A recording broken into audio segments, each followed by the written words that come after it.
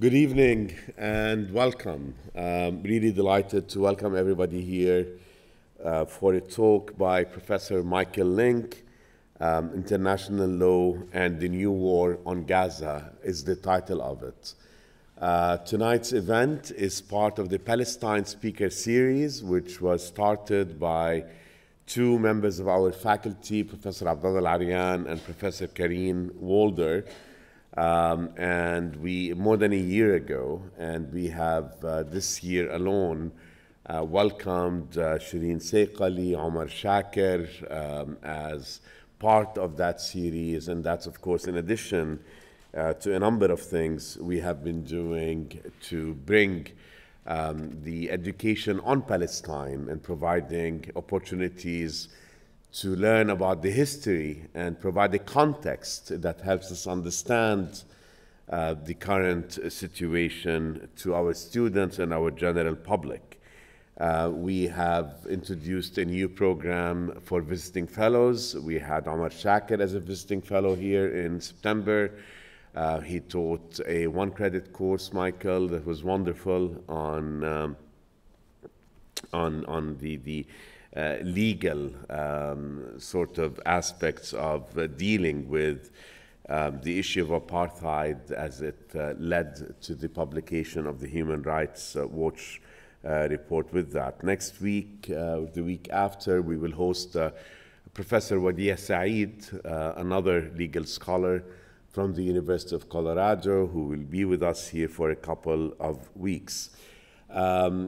Things that are also unrelated to the speaker series, but nonetheless relevant.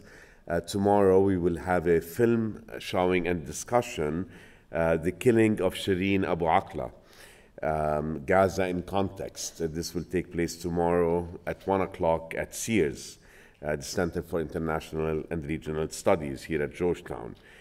We also launched this past week a partnership with the Center for Contemporary Arab Studies and the Al-Walid Center for Muslim-Christian Understanding on our main campus in Washington, D.C. We participate also with them and with Rutgers University and George Mason University in a series called the Gaza Teach-In. Is that correct, China? Yeah. Which launched last Friday. We're doing a bunch of things with the main campus. And this event tonight is actually being live streamed and available for students and faculty on our main campus to participate in. This is all part of what I refer to as our Palestine Studies program, an initiative that started last year and has taken on greater urgency, of course, in the days and weeks past. So, to welcome Professor Michael Lynk, let me say a couple of things about him. First of all, he is of Lebanese descent, or Syrian-Lebanese descent. Professor Emeritus of Law at Western University in London, Ontario, in Canada. He has practiced and taught labor law, constitutional law, and human rights law, specializing in refugee law. He's written widely on labor law and human rights problems in Canada and has published articles on the application of international law to the Middle East region. In 2016, Professor Lynk was appointed UN Special Rapporteur on human rights and the situation in the occupied Palestinian territories. He delivered regular reports to the UN General Assembly and the Human Rights Council on the human rights situation in the occupied Palestinian territories. On March 22, 2022, he submitted his last report to the UN Human Rights Council, which concluded that the situation in the occupied territories amounts to the crime of apartheid. On the 30th of August this year, so just a couple of months ago, Michael briefed the UN Committee on the exercise of the inalienable rights of the Palestinian people in New York, on the findings of the study it had commissioned regarding the legality of the Israeli occupation concerning the Palestine case before the International Court of Justice. He's written about his UN experience in a 2022 book co-authored with Richard Falk from Princeton University, and John Dugard, two of his predecessors as UN Special Rapporteurs. The book is entitled Protecting Human Rights in Occupied Palestine, Working Through the United Nations. Now, conducting the conversation and acting as an interlocutor with Professor Lynk is Professor Khaled AL-Hroub, who teaches at Northwestern University in Qatar, next door. Professor AL-Hroub, who is a Palestinian academic, his research focuses on Middle Eastern studies and politics, with particular interest in Islam and politics, Palestine, and Arab media studies. He is the author of Hamas, A Beginner's Guide, Hamas, Political Thought and Practice, and Religious Broadcasting in the Middle East. And these are only a few of the books that Professor Hroub has published in English.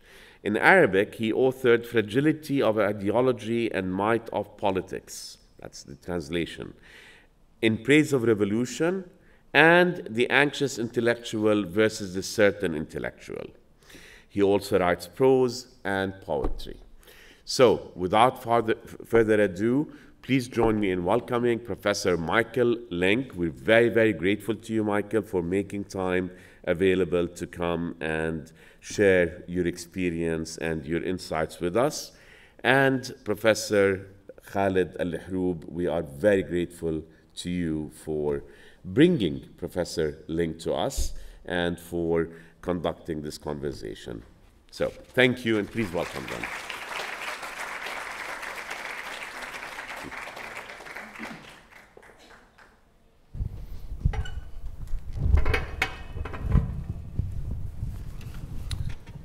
So, okay, that's very good.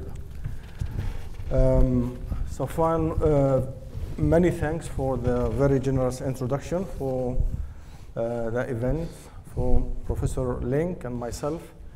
And let me welcome you all again, and thank you for your participation and coming and joining us to this event. Initially, we wanted to invite Professor Lynk to talk about very conceptual ideas relating to the apartheid system in Palestine, benefiting from his engagement in drafting many of the reports describing the situation in Palestine as an apartheid system, or at least, to use the exact maybe terminology of those reports, to be mitigated, that is, amounts to apartheid system. However, a few days before his arrival, Armageddon took place, and we started to witness the genocidal war against the Palestinians in the Gaza Strip. So we decided to shift the focus of our talk, and instead of discussing maybe conceptual, theoretical ideas, now we have a case study, unfortunately, happening before our eyes. So we decided to examine the legality, or the illegality, in fact, of what is happening in the Gaza Strip.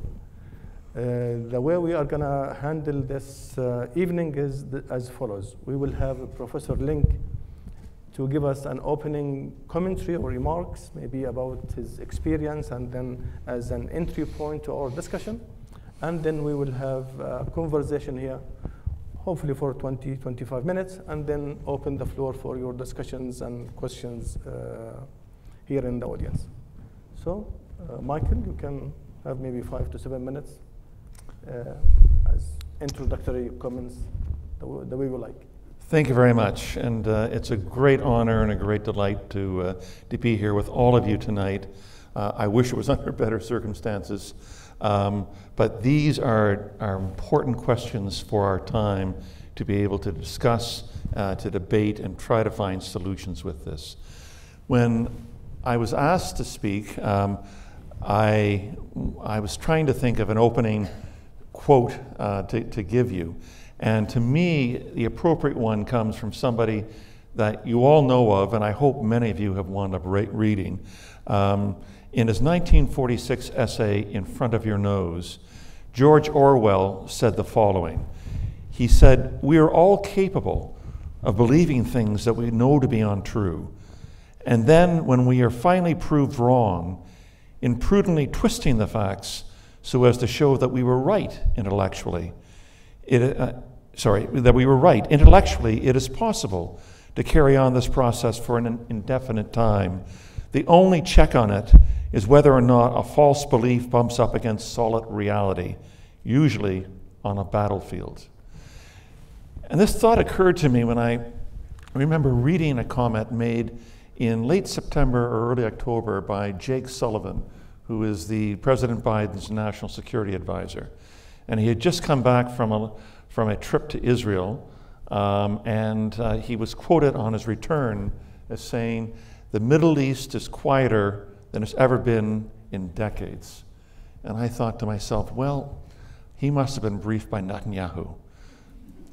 And I realized then, obviously, as the events occurred beginning on the 7th of August, how many illusions have been shattered, beginning, obviously, with the Israelis.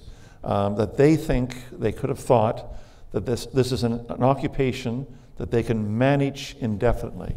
Indeed, if we think back 45 years, Moshe Dayan, who at the time in the late 1970s was the Minister of Defense, he was asked by an American journalist about how they plan to solve the question of Palestine or end the occupation. And he answered, he said, "The question is not how to find a solution.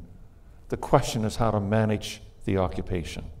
In other words, this is indefinite, but also this is a constant strain throughout Israeli leadership ever since 1948.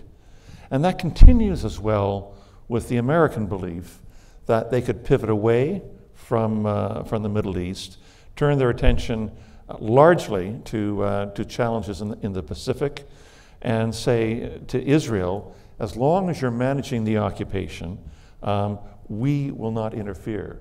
And it would appear, and who knows what the weeks and months will come, but I think we can make some educated guesses in this room tonight, but would have appeared up until October 7th that Joe Biden was going to be the very first American president since Gerald Ford not to launch even a pretend peace process with respect to this. If you followed several of his speeches in September of 2021, and I believe in September of 2022, at the UN General Assembly in September of each of those years, he said, "I believe in a two-state solution.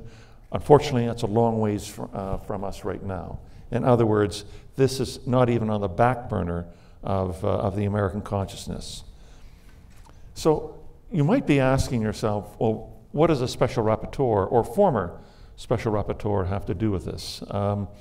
I was a labor lawyer, as has been explained by the dean, and I worked most of my life either working for unions or as a labor arbitrator, and for the last 20-some years as a law professor, primarily in labor law.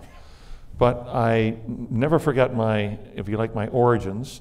I skipped my law school graduation to spend 6 weeks in the West Bank in 1981. You can figure out, you can date me by then by doing carbon dating. And I went back regularly. I went back for 6 months in 1989 and worked for UNRWA during the height of the first Palestinian Intifada throughout the West Bank. I was back again in 1996 working with the Canadian government to invigilate the first Palestinian elections. And I did not go back in 2016 when I was appointed as special rapporteur because Israel would not allow me in. So I spent the 6 years as special rapporteur, which is a voluntary unpaid position, I should say. I worked full-time. I kept my day job as a law professor. I traveled regularly to the region, usually to Amman, to meet human rights organizations there. And of course, what I learned is that the human rights organizations, Palestinian, Israeli, and international groups, produced absolutely top-rate reports on all the trends that were going on, human rights trends that were going on in the occupied Palestinian territory. And what I also learned was, while Palestine, the question of Palestine, is the best documented human rights crisis in the world today, by far. It was very easy for me, if I wasn't able to get into the West Bank or to Gaza or to East Jerusalem, I had a plethora of excellent reports to work from. This is the best documented human rights crisis in the world, but it is far from the best reported human rights crisis in the world today. And in the course of my reports, of course, as a lawyer, I would have tried to rely upon the framework of international human rights law, international humanitarian law, and among other reports, I focused on several issues that I'm very proud of today that I think are very pertinent to this dark moment that we're in right now. I actually issued 3 of my 12 reports on the theme of accountability, or the lack of it. In the Middle East, and I say this with regret as a lawyer, international law is closer to power than it is to justice, which, of course, for any international lawyer, it winds up breaking one's heart, because international law is not meant to be an umbrella that folds up at the first sign of rain.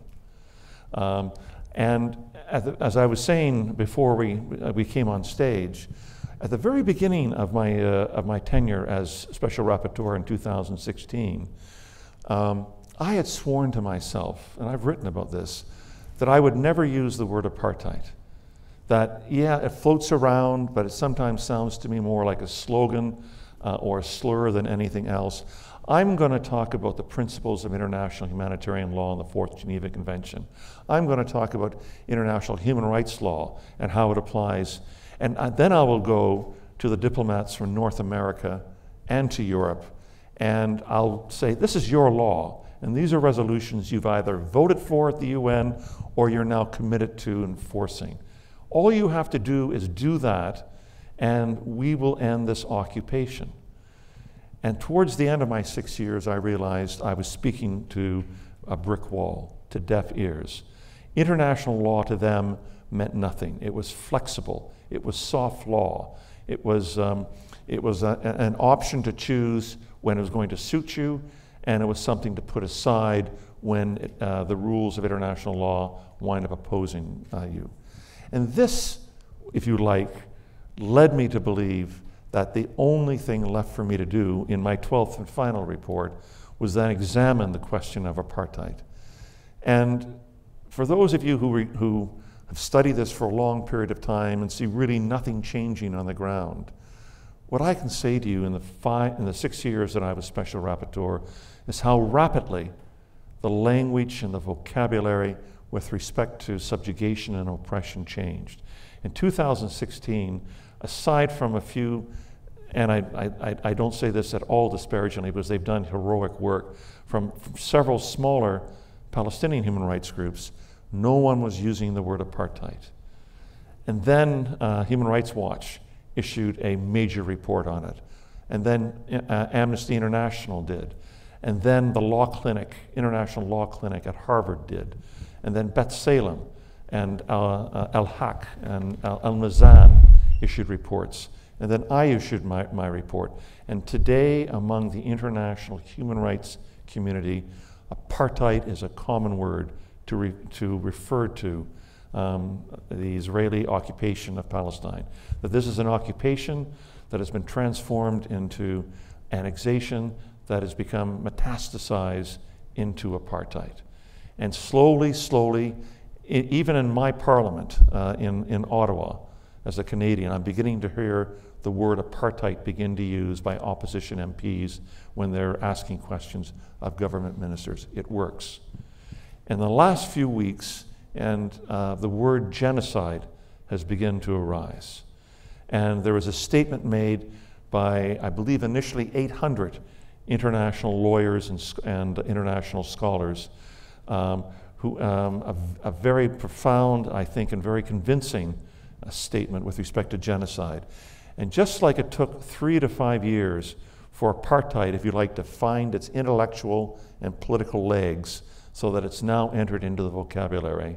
The same thing, I think, will now become so with respect to genocide.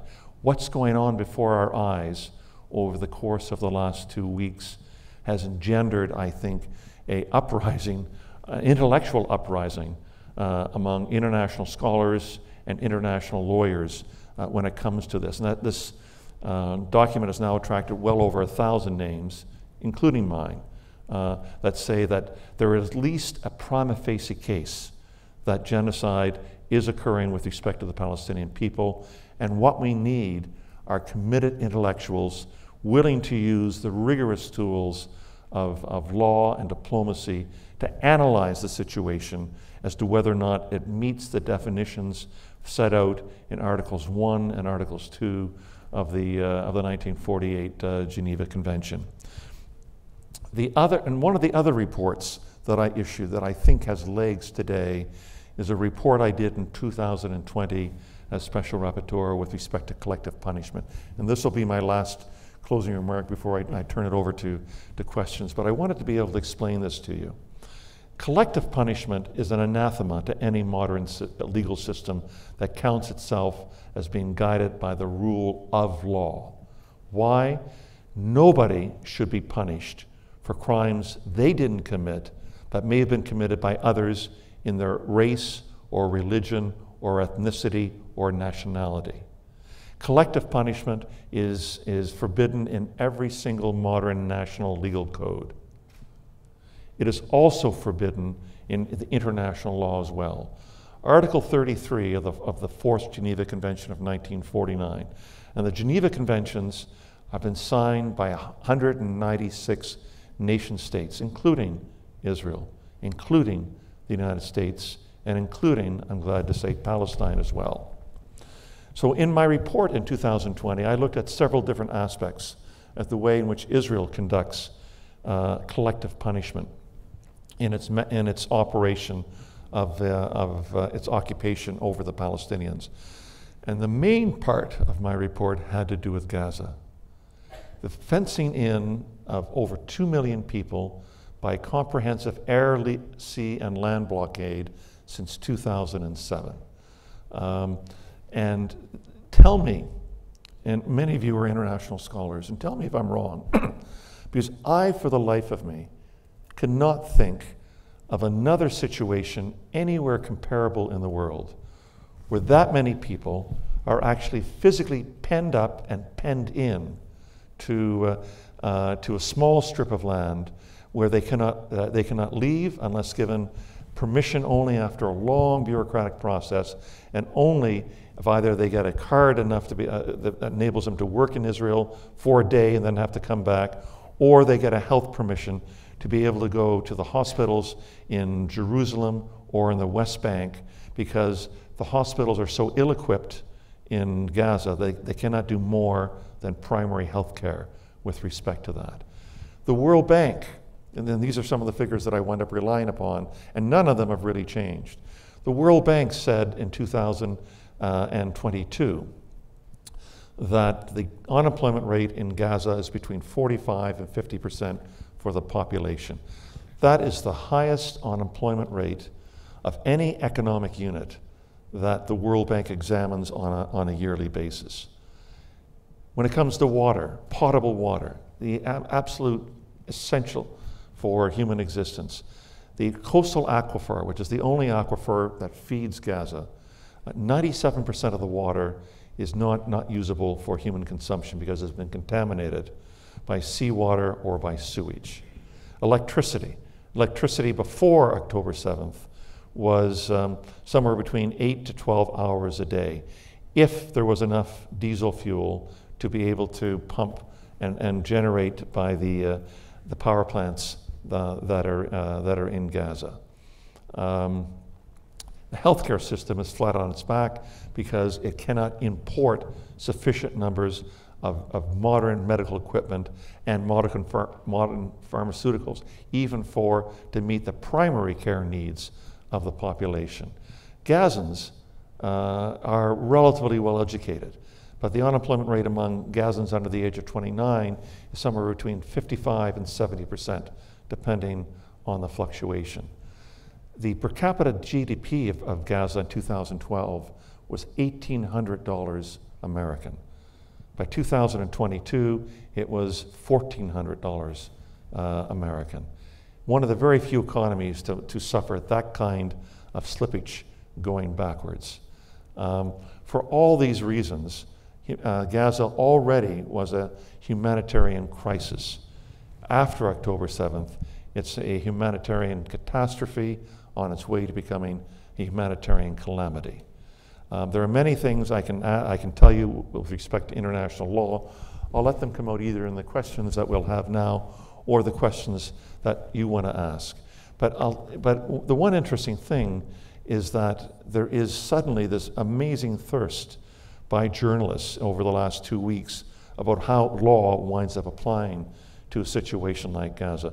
I have been asked more times by the National Radio and Television Service in Canada, the Canadian Broadcasting Corporation. I've spoken more times to them in the last 2 weeks than I ever spoke to them in the 6 years that I was special rapporteur.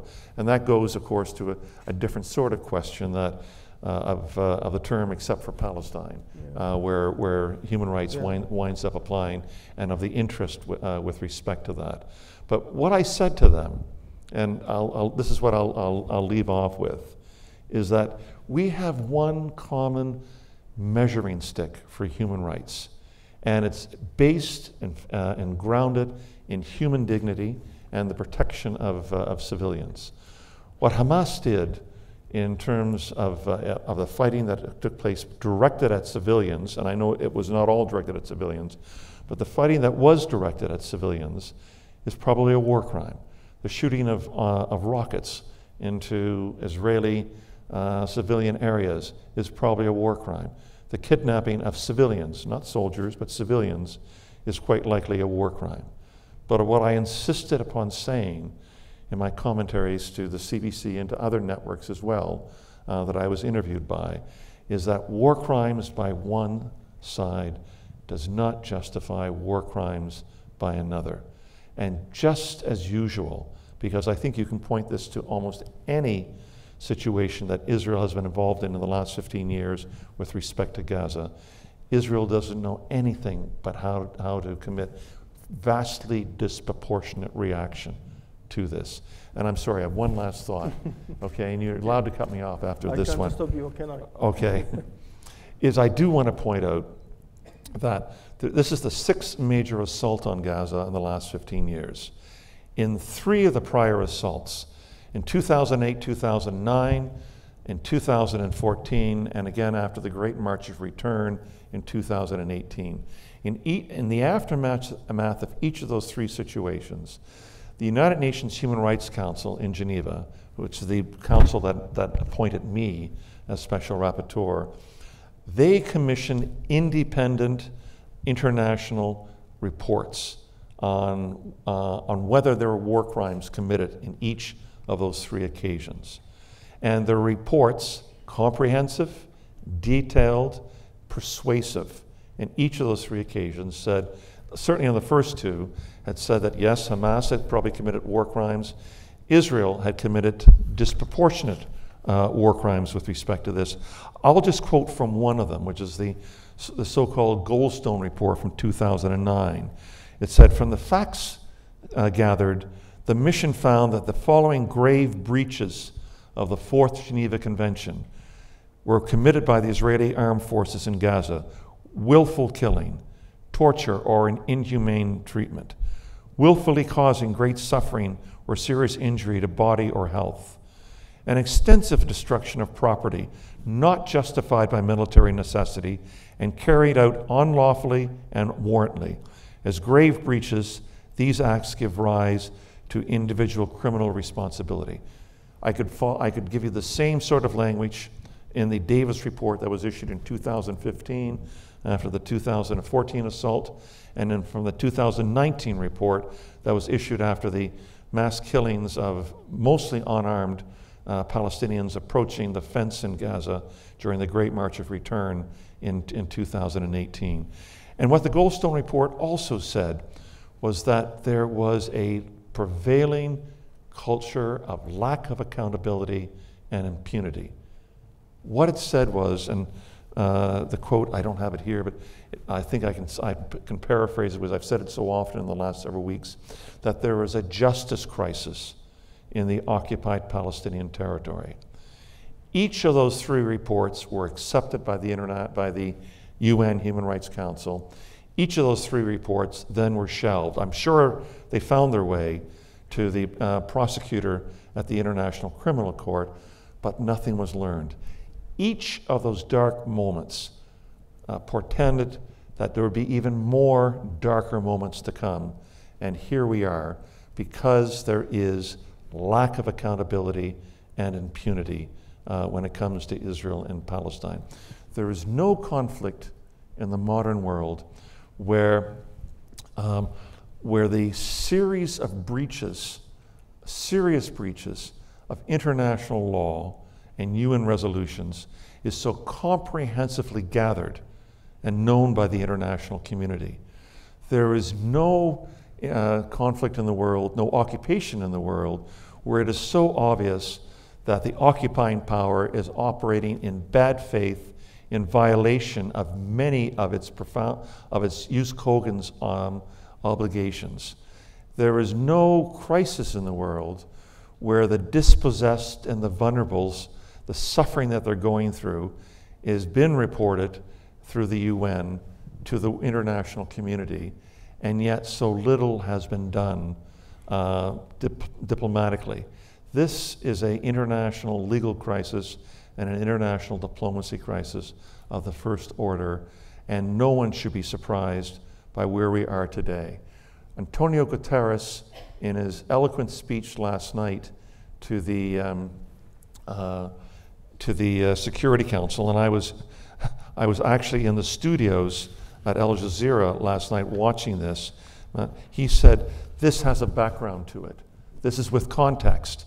And then from that, the Israeli UN ambassador said, he has to resign. You should not be saying that. This is entirely unprovoked. But it has a context, it has legs, it has a deep history with respect to this. And any of us who were paying attention should have seen that that the cork was going to fly off the volcano again and erupt with even greater ferocity than before. Let me end there. Yeah. And then thank you very much, Michael. I think in every single sentence that we have heard, I think I could have some follow-up questions, and this is very enlightening and informative. And especially with the very last stretch when we bring in the context, because part of the media narrative nowadays, the dominant one, controlled by Western media and Israeli media, is not to mention the context, as if the history starts on the 7th of October. I've been on many media, Western media, and they wouldn't accept this. And there is even for some of us who deal with the media, and maybe you have been there as well, there is a new technique for me, I think, we need to examine, which some of these, they would say, yeah, we know there is a context. We know the Palestinians have been occupied for long, but let us focus now, and then they would move the discussion directly. So they allow you, they give you one sentence or two, acknowledging the very long context, and then saying, okay, satisfied now, so let's talk about, the 7th of October, which is unacceptable, of course, because this is a very long story. And as you have said, at least the very short context, which is the blockade on Gaza, that goes for 16 years.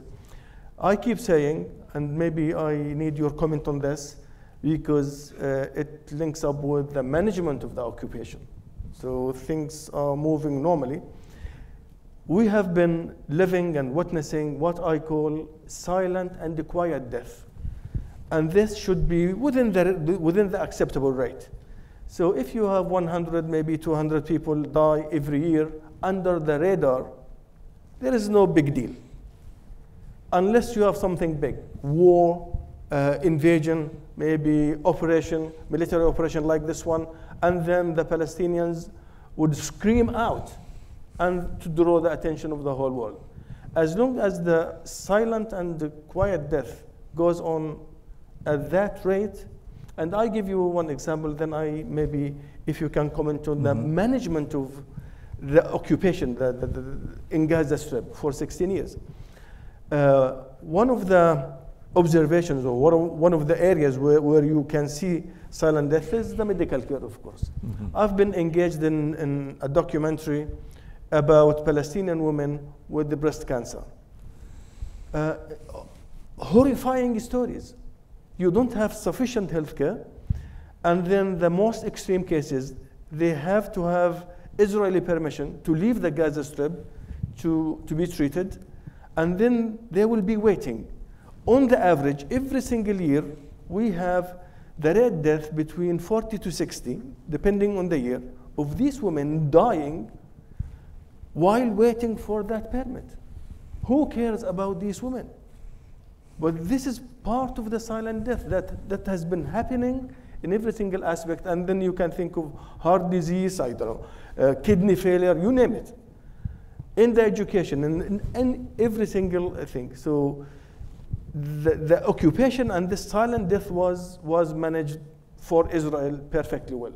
Nobody cares, as long as it was acceptable. So what does the humanitarian international law do in these cases? Not only in the Gaza Strip, this applies to the West Bank as well. We have another case of silent death continuously going on.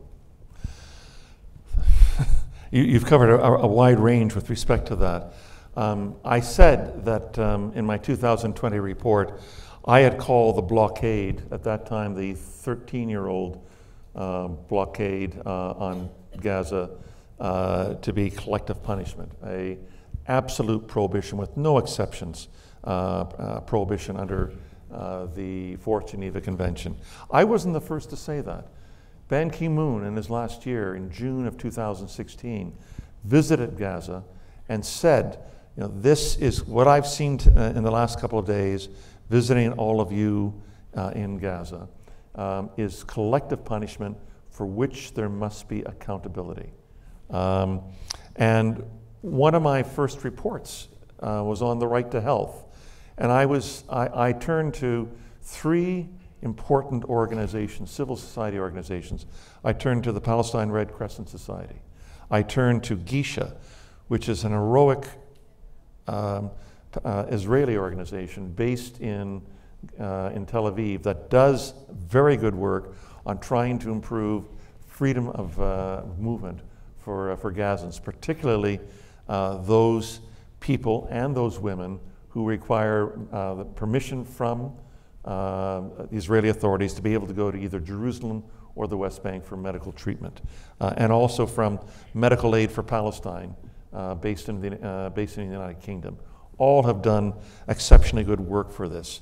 But this is, if you look at even the life expectancies, but you compare them just between Gaza and the West Bank, there's a gap, the last time I checked, of between 5 and 7 years of life expectancy with respect to that. In part, as I said, it's almost impossible to be able to do anything beyond primary health care in the hospitals in Gaza because of the lack of equipment.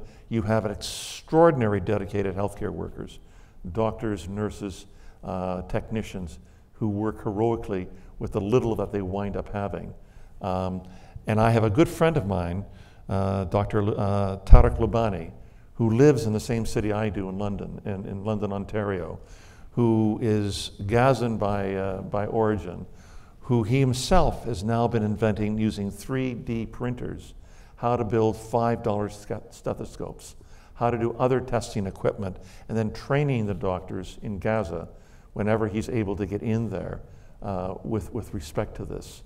But the fundamental right to health in Palestine in general and in Gaza in particular, under international law, is violated by the weight of the Israeli occupation with respect to that. Yeah. Sorry, Michael, I want to take you back to the media question, because I think it's very crucial, very central, and very dominating nowadays. I know this may sound very trivial, but can we place any role for the international law or humanitarian even law in terms of what is happening in the media? Because the media is complicit. The media is part of this war crime. Now we investigate and examine what is happening on the ground. This is great, fantastic. But what's happening on the media as well in covering or uncovering, in disinforming, misinforming, is just amazing nowadays. I checked, last week, guys, on the 16th of October, there was a UN report published. Nobody cared about. That is, we had 9,000 people killed in Sudan over the past couple of months. Nobody cared about that. So for the vast majority of us, I guess, and even worldwide, the value of human beings are greatly different. If you are a Palestinian, or if you are a Sudanese, or if you belong maybe to African or Asian origin, you have less of a value of your life. If you are an Israeli, or if you are a white origin, you have much higher value. So I think there is a need, there is something that should be done regarding this.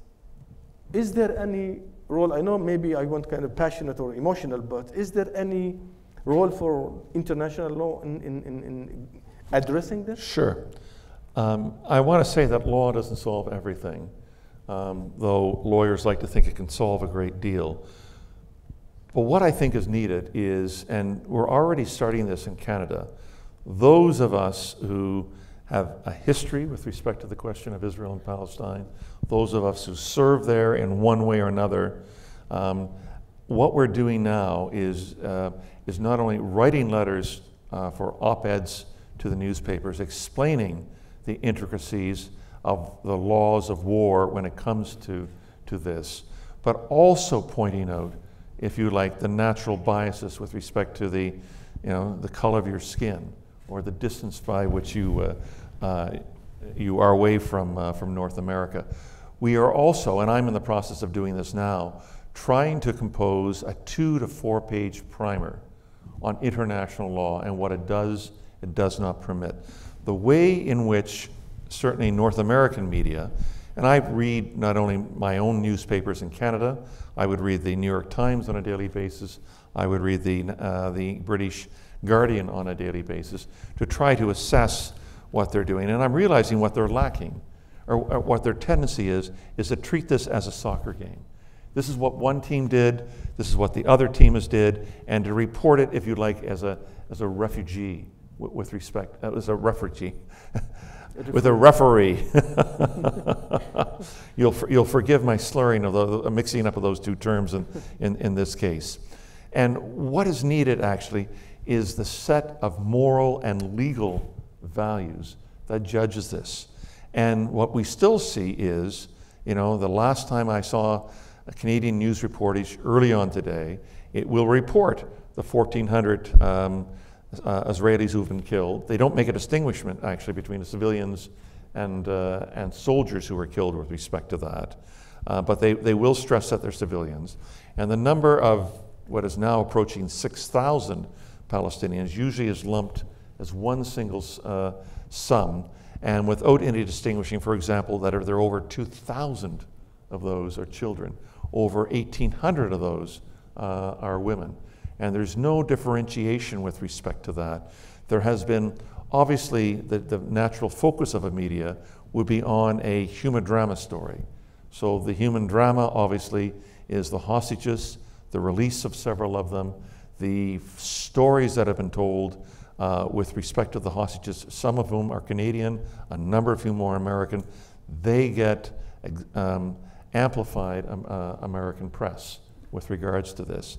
There are very few reporters, let alone American reporters, that are in Gaza, and very few of those reporters who are there have any background or context. I spent a great deal of my time during the first 10 days in Canada fielding calls from American and from Canadian news reporters. And they would always say, look, my normal beat is Parliament Hill in Ottawa, or on Congress in the United States. They need somebody quickly to do this. I've been to Italy, so I guess I'm now I have foreign experience, but none of them have the background. And I would take the time to take them through. They say, well, what are the important things I have to know about this? But this is one person answering them. There is, if you like, a memory hole with regards to this. There's a memory hole with respect to why there is a conflict. I can still remember being in Lebanon in the 1990s and encountering an American editor who was in the Middle East for the first time, and he was asking, I'd just come back from doing some work in some of the Palestinian camps in and around Beirut, refugee camps, and he said, why are there all these Palestinians? Why don't they go back to Palestine? Needless to say, I couldn't answer that question for him, short of 2 hours. Yeah. Michael, I think maybe we need to move on, and then just one quick comment, guys. Forgive me about this, because this involves me as well, about the media. We accept what you have said. If they offer us this field, or like a soccer game, and then you tell two sides of the story, we accept this. Now, even this, we are even deprived from it. And my anecdote, and then I finish by this, and then we open the floor for questions, is the following. During this crisis, they would call you, the BBC, CBS from Canada, and others, the producer, of course. And then they have very long chat with you, almost kind of interrogating you on the things that you are going to say. So if you pass the vetting process, then they would do the interview. If not, then an email comes to you saying, apologies, we have different running order, or something happened, and so on, so that. Anyway, so I had this interview with the NPR after 2 long interviews with the producers, because that was live.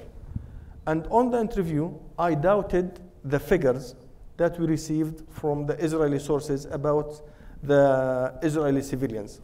They said we have 1,400 people killed, 200 soldiers, and 1,200 civilians. Then I said, I am not doubting, I'm not saying civilians are not killed. I am doubting the figures. We need another party to verify these figures. Why is this? Because we had 2 other stories. Raping women, and 40 babies were beheaded. These 2 stories, coming from the same source, were proven to be fabricated. So I have the right, I have a strong ground to doubt even the figures. Until now, by the way, we don't have these solid figures.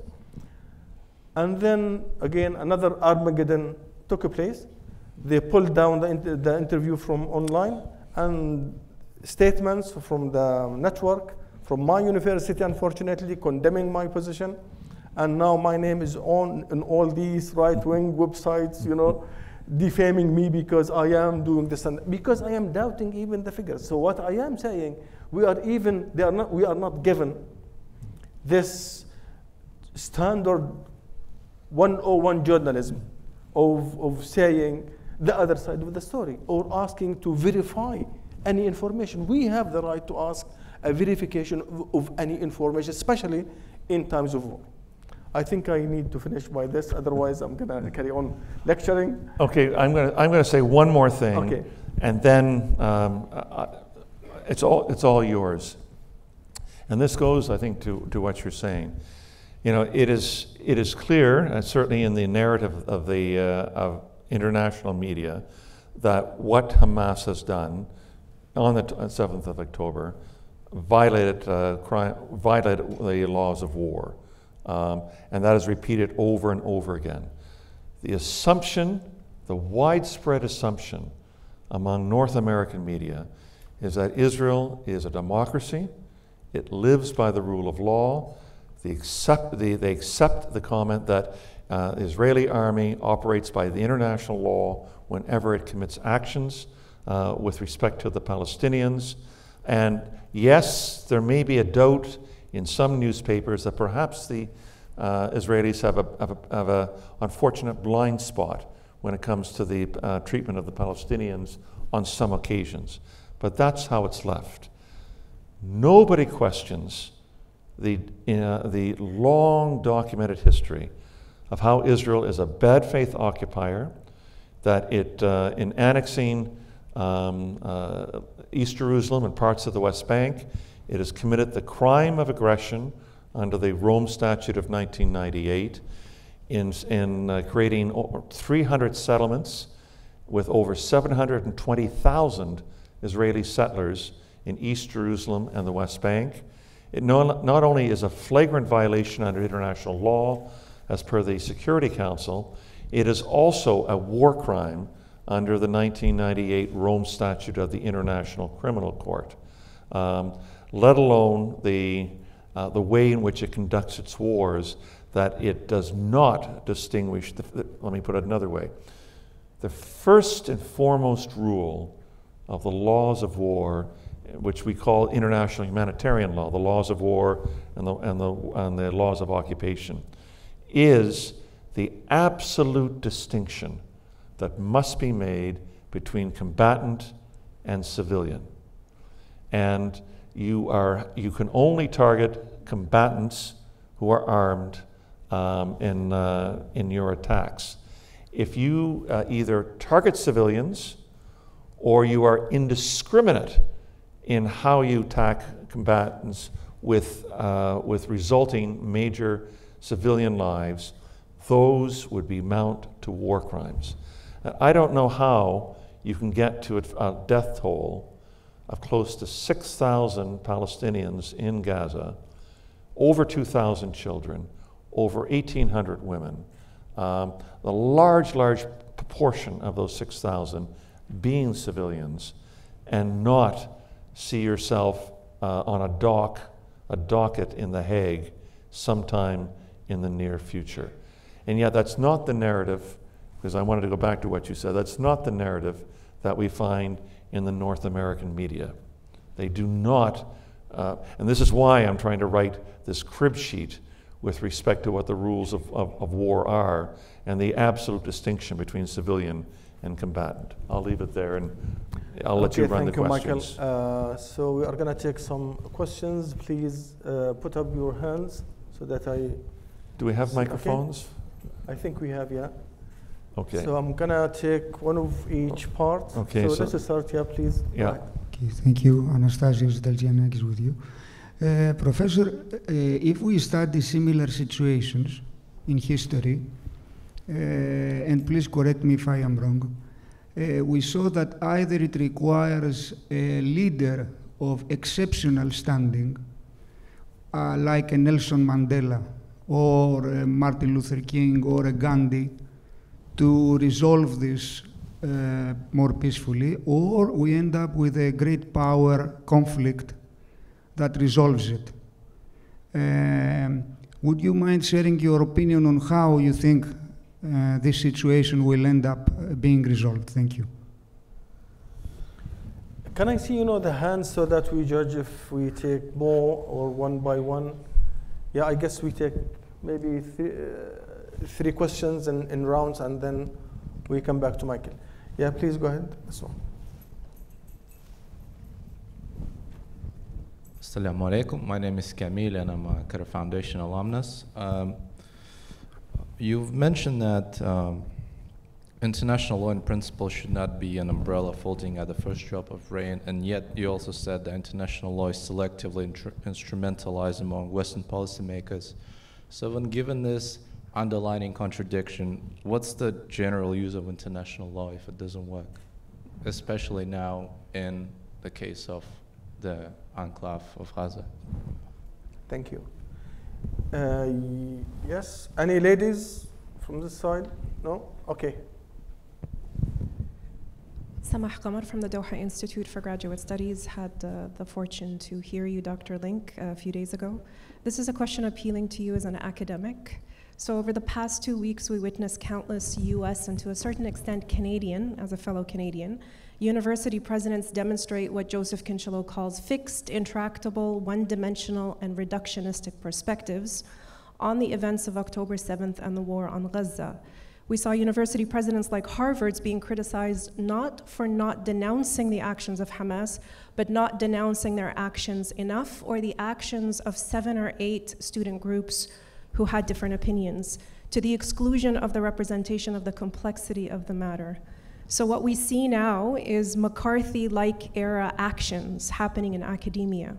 What does it say when reputable universities that claim to be beacons of knowledge, of socio-cultural and political norms, what does it mean for them to model practices that are so contradictory? How do we approach this phenomena of university leaders' acts of historical amnesia, of epistemological hegemony, and the perpetuation or the perpetration on intellectual freedom to the contradiction of what these universities stand for? Thank you. Okay, thank you very much. Michael, shall we take these 3? Sure, and I must confess, maybe the acoustics in the room, I think I've caught every question, but if I haven't, as I go through each of them, please, the questioner, make sure you correct me on this. The first question, as I understood it, and you quoted appropriately Martin Luther King Jr. and Nelson Mandela, was essentially, how do we resolve this, this conflict? I always start from the premise, and I would repeat this often when I was Special Rapporteur, that at the end of the day we have to realize that there are 7 million Israeli Jews living between the Mediterranean and the Jordan River. And there are 7 million Palestinian Arabs who are living between the Mediterranean and the Jordan River as well. Neither is going anywhere. And the only way that they have a chance of being able to live with a shared future of prosperity is by recognizing each other's common humanity, which means ending these structures of oppression, subjugation, and occupation. One of the words that always causes me nausea when I listen to the reporting on the Middle East is another cycle of violence. This is never and not a cycle of violence. It's a structure of violence. And that's what I think we have to have at the foremost of our focus as to what winds up having to be dismantled. Think of what the options are we have in front of us for what Israel and Palestine are going to look like, say, in 20 years. Option number 1 is a genuine 2-state solution, where Palestine lives as a sovereign, independent, contiguous state in Gaza, the West Bank, and East Jerusalem. That's one possibility. That's what's on the world's agenda right now, and that's, to my mind, where all that's needed left is to issue the obituaries for that. That is a long ways from ever coming to place because of the extraordinary, not only the demographic presence of 720,000 Israeli settlers, but the political power that they now wield in Israel. Number 2 is a genuine democratic state for all, where all 14 million wind up having the democratic rights of particularly the right to vote, the right to social services, the right to judicial equality under the law. That may seem to be, to some people, just as utopian, but my sense is, in many ways, that may be the easiest of all to achieve, particularly because of the promise that by having 14 million people with common political rights and common constitutional and legal rights, you've set yourself on the path for a future of prosperity and recognizing each other's humanity and dignity. Number 3 is a one-state apartheid state, which is where we're rapidly heading towards right now, which would be the wish of most of the center-right and right-wing leaders in Israel, where there would be only rights for Israeli Jews, for the 5 million 5.5 million soon-to-be Palestinians living under occupation. They would have either residence permits or no fundamental rights whatsoever. Option number 4 would be what I call a state-and-a-half solution, which is what the Trump plan promised, where they would find some Palestinian quisling to agree to a little statelet that is the 7 cities, basically from Jenin in the north to Hebron in the south. You'd call that a state. Maybe there'd be a very thin corridor that goes from the highlands of the West Bank to the Jordan River to the Allenby Bridge. But that would be a statelet, and that's certainly what was promised by the Trump plan. And the 5th and final option, because I can't think of any others, would be simply the continuation of what it is today, that Israel continues to manage the occupation. Western leaders keep on talking about the promise of we've got to keep the two-state solution open when the two-state solution has already been well and buried 6 feet under the ground, and we have within 10 to 15 years 1 million settlers there. Those strike me as the 5 solutions. I can't think of any other in all the years that I've been working on that. And the only 2 that would ever promise any kind of future peace and mutual respect would be either a genuine two-state solution, which means the withdrawal of all of the settlers, the complete end to the occupation, or a one-state democratic solution with respect to this. And if I can just add one other word with respect to this, given how greatly outnumbered in terms of not simply on diplomacy and economy, but militarily that the Palestinians are, your invocation of Martin Luther King and Nelson Mandela. Nelson Mandela himself used armed resistance in part in order to be able to bring down the apartheid South African regime. But civil disobedience has a long history in Palestine to it. I lived for 6 months in Bethlehem and went throughout the West Bank when I worked for UNRWA in 1989. And I saw the power of what civil disobedience and creative resistance tactics could wind up bringing. That would bring, I think, world opinion closer to understanding the Palestinian plight than any other. The second question that I had... Michael, if we can be quick, because we have 10 minutes and so many... So many questions, so little time. Yeah. Okay. Look, you're talking to a legal academic. It takes us 15 minutes just to clear my throat. You understand that? Okay, I'll try to be quick in the rest of my answers to my questions. The second had to do with the contradiction with respect to international law, I think was over here, and you had mentioned that I had mentioned the power of international law or the authority of international law, but also the weaknesses of international law as well. And I think when I probably said international law is closer to power than it is to justice.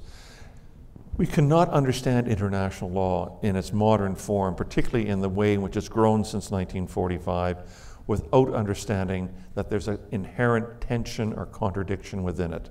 There is international rule of law, which is all the high aspirations that you and I would want to see. The fulfillment of human rights, the use of international humanitarian law in a dynamic way to protect those civilians suffering in war zones. The use of international criminal law to be able to bring to justice those who perpetrate crimes against humanity, the crimes of aggression, and war crimes as well. It always runs up against power and international rule by law, as opposed to international rule of law. If we understand that kind of contradiction, if we understand we're always within this struggle between power on the one hand and justice on the other, that helps us to explain why it is that the United States and some European countries can so fervently argue international law with respect to the Russian annexation of Crimea, of condemning the Russian invasion and occupation of Ukraine, and yet entirely ignore that when it comes to Israel and the countless UN Security Council and General Assembly resolutions that occurred. In his very eloquent memoirs, Kofi Annan said that at times of great crisis, particularly in the Middle East, the Security Council stood mute. And it was the paralysis that it suffered primarily rests on the laps of the United States. The United States has taken a possessive view of the Israel-Palestine file. It will not surrender it to others. And as one senior American foreign policy advisor, Aaron David Miller, has said, Israel then acts, the United States then acts as Israel's lawyer in these cases. So I want you to aspire to the very best that international law can wind up offering. At its very best, it is a high moral guide for all of us in the world. It's the promise that nations make to one another and to their own citizens that they'll live up to these ideals and to these written statements. But very often it falls far short of that because power still has a significant role in the world. The third question, I think, came from over here with respect to student groups in Canada and the United States that have been attacked by media, then attacked by and condemned by their own university administrations for making statements with respect to the support they've given to Palestine over the course of the last couple of weeks. I can't speak definitively with respect to the United States. I do know they have had in the past broad protection for the First Amendment freedom of expression. I do know in Canada, under our own Charter of Rights, we have very broad protection as defined by our own Supreme Court of Canada with respect to freedom of expression and freedom of opinion with respect to this. I say that as a lawyer thinking that's a case I'd love to fight three years down the road. In the meanwhile, we're going to see lots of students' reputations being smeared by having attached their names to these petitions. And I know in the United States, there was an article in the New York Times the other day where law students at Harvard and at Columbia and at Cornell who had put their names on petitions in support of Palestine now are having their jobs at law firms withdrawn because of that kind of support.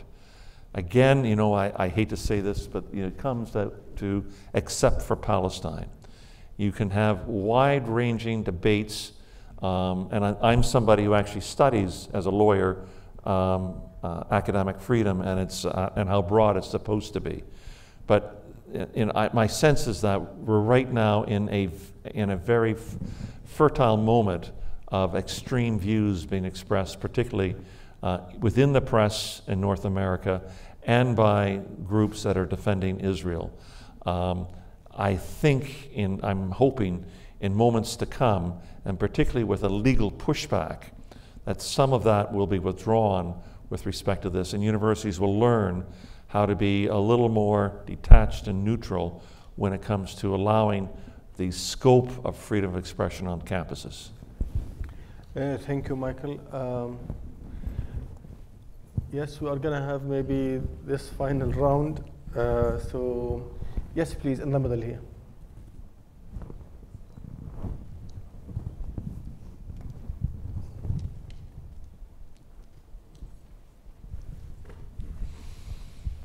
Hello, thank you. Two questions, if I may, quick ones, I promise. The first question is, you know, we hear a lot about terrorism versus war crimes. Last week, for example, I was in New York visiting this international organization that advocates for justice, and I was struck by how one of the sort of leadership members there said that what Hamas has done is terrorism, what Israel's doing is war crimes. So as an international lawyer, what would you say is the best sort of international lawyerly response to that kind of statement? And my second question is with regard to the International Court of Justice. We know that Canada and the Netherlands has supported the case against Russia for genocide there. It's done the same for the case against Myanmar, which was brought by the Gambia. Now, whether Canada and the Netherlands will do the same for Israel's genocidal intent, I think we both know the answer to that. But given that any state can approach the International Court of Justice for Israel's violation of, the Genocide Convention. What do you think? Do you think that that's a probability? Thank you. Okay, thank you. Thank you. This side. Yeah, quickly, please. Yeah. Yeah, sorry, just a very similar question. So I think both of you have done a great job of explaining the relevant international legal issues and why both sides here might have been guilty of committing some offenses. Could you just very briefly, on a similar point, give us an overview of how this could play out realistically in terms of consequences under international law? Thank you. And this side, yes, please, yeah, in the middle, yes. And then the last one is Najwa, because of bias, clear bias. She is one of my great students. Yeah. So there's no doubt that Gaza and the Palestinian issue is a humanitarian crisis at the moment. And it's come as a result of a large political and diplomatic crisis as well. But what grounding do employers have on limiting their employees on being able to express humanitarian solidarity with the Palestinian people right now? Yes, here in the front row, please, yeah. Yeah, you sure? All right. Okay, here. Okay. We take both of you. Okay, all right, I'll be very quick until they bring back the mic over there. Please, go ahead. So I'm sure you've seen the viral tweet as useless as international law. If international law is useless, and that would be dependent on your responses to the people that asked before me, where should the game be played? You mentioned your role as special rapporteur. I've dealt with a lot of special rapporteurs that have written extensively on Qatar, and that seems to shake the entire universe's perception of the country. It's not working when it comes with Israel. Is it because of the media's role in all of this? I know you've seen a shift in terms of the language and what people say in the media and in just the common language in the street. So is the game to be played with the media? Is that where the push should be if international law is not a way to get justice? Okay. The final say in terms of questions. Yeah. Oh, okay. Hello? Okay. So right now, Human Rights Watch is currently tracking instances of companies like Meta controlling and muting whatever voices they disagree with, it seems. Do you think, if found guilty, do you think that international law can be used to address this? Okay, thank you very much. Some of your questions, I think, overlap, and I may try to answer them as in combination with respect to this. I think the first question had to do with terrorism as used by lawyers, and what's the legal basis for terrorism. Terrorism is sometimes defined in national law. I know we have a definition of terrorism in Canada, in our criminal code, that's been there for the last 15 or 20 years. In fact, some of you may have heard of this. There's a trial that's going on based on a case in my hometown, London, Ontario, where a young man influenced by the dark web 2.5 years ago used his truck to run down and kill 4 members of a Muslim, a Pakistani Canadian family. And his trial is going on now for the last 2 months. And he's not only charged with first-degree murder of the 4 people that he killed, but also on the additional charge of terrorism. And it's the first trial in Canada to judge them on that. Terrorism is not as well developed a term in international law. We see the term terrorism occasionally mentioned in UN resolutions, but there is no convention with respect to terrorism. There is, I know there's one of my fellow special rapporteurs was concerned with issues involving counterterrorism and its impact upon human rights. But it doesn't have the same gravitas as a legal term as, say, war crimes, crimes against humanity, or genocide. So it still is largely at the, if you like, the political, rhetorical level when we use terrorism in international law. Unfortunately, as you know, then that terrorism then does get used, and it becomes an adjective you use before Palestinian, but you never hear war crime used as an adjective then before Israel. And this goes to what you've been raising with respect to the double standard with regards to this. A couple of you have asked, and this may be just a way of collapsing a lot of these questions. Basically what I'm hearing you saying is when it comes to international law, what is to be done? You know, it's one thing for an international lawyer to get up and pronounce on international law and what it can and doesn't do, or what it says and doesn't say. But there are emerging legal forums that you've got to be aware of, because each of them has the question of Palestine on its agenda. Number one, obviously, is the International Criminal Court in The Hague, created. It came into being in 2002, created by the 1998 Rome Statute of the International Criminal Court, which has a very long, distinct list on defining war crimes, crimes against humanity, the crime of aggression, and so on. And in 2021, a pre-trial chamber of the International Criminal Court said that because of Palestine's accession to the Rome Statute Treaty, they have jurisdiction since June of 2014 over any alleged war crimes or crimes against humanity on the soil of the Occupied Palestinian Territory. It was backdated by when Palestine applied in order to capture the 2014 summer war on Gaza. Now, unfortunately, when it comes to law, the sun rises slowly. This has been on the agenda of now the third chief prosecutor, who has a very storied history. His name is Karim Khan. He's a British barrister, very well thought of. His grandfather was actually on the UNSCOP committee, the United Nations Special Committee on Palestine, in 1947, representing India before the partition, and he was one of the three that voted against the partition of Palestine. He has, alas, put Palestine on the back burner and has spent a great deal of the resources that he has building a case with respect to Russia and Ukraine. I know he made a statement roughly 10 days ago, generally a question of warning, but his warnings have not been nearly as strict or severe as his predecessor by the Senegalese prosecutor Bensouda. So he's been pressured recently by Palestinian human rights organizations to move this file along.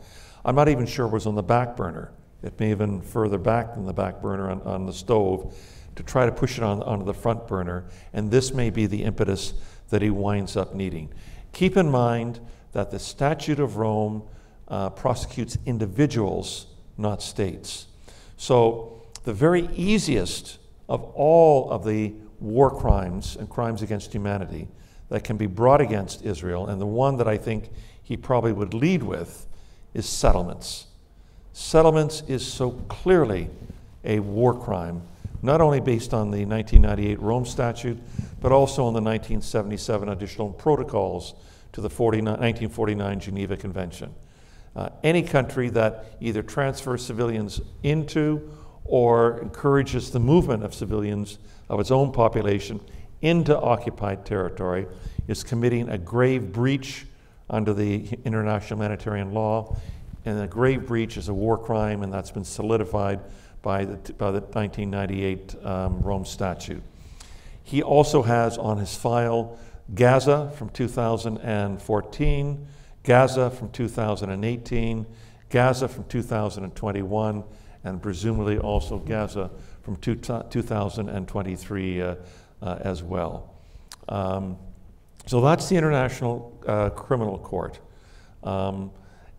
And of course, Israel is not a member of the International Criminal Court. Indeed, when the Rome Statute was signed 25 years ago, this past 25 years ago, in July of 1998, the delegate, the chief delegate of Israel, got up and said, we as a country would love to have signed the Rome Statute. However, in all the heinous crimes of war that you've put in there, you've put in this transferring of civilians into occupied territory. Therefore, we cannot sign. Israel knew from the beginning that its culpability would be there. I'm afraid to say time will tell as to where this goes. The other major court is the International Court of Justice, also in The Hague, and sometimes the two of them wind up being confused with each other. The International Criminal Court is the highest judicial body in the UN legal system. It was around and created after the Treaty of Versailles as the world, initially known as the World Court of Justice, then became the International Court of Justice. In December 30th, 2022, the UN General Assembly adopted a majority resolution, a resolution by majority vote, to ask what is called an advisory opinion to the International Court of Justice on the questions of, and several important questions. Those of you who know your international diplomacy will know that that the International Court of Justice in 2004 issued an advisory opinion on the legal status of the wall. And it said, because 85% of the wall is in occupied territory, therefore its location is illegal. It also said in passing that the settlements are illegal. We now have a much broader, much more comprehensive question being put to the International Court of Justice. It is asking basically three questions. What is the legal status of the Israeli annexation, both de jure of Jerusalem, but also the de facto annexation that Israel is conducting in the West Bank? Number one. Number two is, what is the legal status of Israel's refusal to permit Palestinian self-determination? And number three is, and this is the most intriguing one, I think, what is the legal status of Israel's entrenched system of discrimination? It doesn't use the word apartheid, but it talks about entrenched discrimination. But in the written statement, that was sent to the court in early this year. Then the court has asked for written submissions, written statements. So there have been 57 written statements issued by 54 countries and 3 international organizations that were submitted by the deadline of July 25th, 2023. Most of them were friendly to the question of Palestine. Palestine issued, I think, a 374-page written submission on its first round. The only country that surpassed that in terms of length, anybody want to guess? Rwanda? No. What country are we in now? Qatar? Qatar issued a phenomenal brief that was a little over 400 pages. Maybe they want to be more Palestinian than the Palestinians, I thought. But they offered a superb brief. Just to give you a couple of other examples. South Africa and Namibia each issued separate written statements, primarily devoted to the question of apartheid. And their statements, I thought, were really top drawer with respect to this. So of the 57 submissions, I think the three organizations were the African Union, the League of Arab States, and the COI, the organization of OCI, the Organization for Islamic Cooperation, OIC. And there were I think approximately 13 unfriendly statements that were issued. And you'll probably be surprised by every one that I mentioned. The United States, the United Kingdom, and some of these major powers. What else there? They were the Marshall Islands, Palau, Vanuatu, Fiji, these, and I swear, and I say this, with no respect, and I probably shouldn't say this, but I would bet you 1,000 to 1 that the submission by Fiji was actually written in a foreign office in Tel Aviv. It was, the harshness of it surprised me, and I have no reason to think that there's any bad blood between Palestine and Fiji. The vast majority of them, approximately 35 nations, were friendly in whole or in part to the Palestine submission. And basically what it asked for is, what are the legal consequences of each of these questions being answered? And what are the legal consequences with respect to the status, the legal status of the occupation of Palestine? In other words, for the first time ever, the International Court of Justice is going to be asked, is the occupation illegal? We all know that aspects of the occupation are illegal, the settlements, the annexation. But no judicial body has ever said before the occupation itself is illegal. And if the occupation itself is illegal, as per the International Court of Justice, I like to think this is one of those vocabulary changing moments, just like apartheid will be. So the court earlier this week announced that the hearings will be held during the week of February 19th. Probably it's going to take a whole week in The Hague. And I would guess sometime between August and November, the court will make its decision. I want to say to you, and believe me, this is coming from an international lawyer, international law alone will not liberate Palestine. But international law, together with international resolve, will do so. And we've seen so many examples of that in the last 30 years. International law is what has been missing over the last 30 years, longer than that, but certainly since the Oslo process. The whole Oslo process was built on realpolitik. Let the stronger party negotiate with the much weaker party, without the guardrails of international law. If we get the kind of judgment we hope to get from the International Court of Justice, this will provide the guardrails where where Israel is not allowed to argue how many settlements it gets to keep, how much of East Jerusalem it's allowed to hang on to. International law would say annexation is illegal, the settlements are illegal, the settlers are illegal, the demographic engineering of Palestine is illegal, and Israel must negotiate for a complete, unconditional, immediate withdrawal of the occupation. And I hope, as my last words, that gives you with some hope. I have learned so often as Special Rapporteur, I would give these 40-minute lectures of very detailed, very factual, and everybody wanted to slit their wrist at the end. I've learned how important it is to make sure people leave with some hope at the end, and I hope I've given that to you. Thank you very much.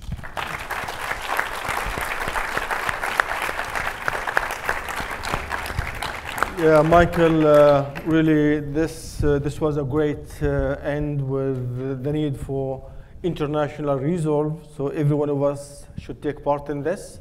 This is a very inspirational, let's say, statement, and I want you to join me one more time in thanking you, Michael,